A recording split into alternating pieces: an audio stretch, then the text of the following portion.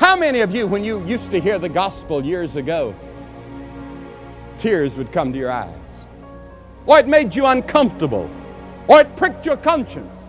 Now you can listen to the gospel preached and it doesn't even bother you. You can just turn it off.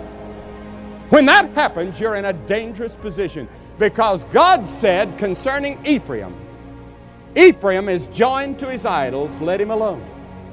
Wouldn't it be awful if God would say, leave him alone? Don't convict him.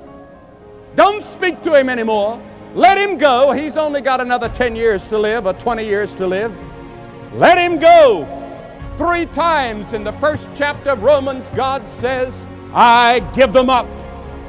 There is a sleep, the Bible says, unto death. A spiritual sleep that is produced by prolonged practicing of sin that deadens the conscience.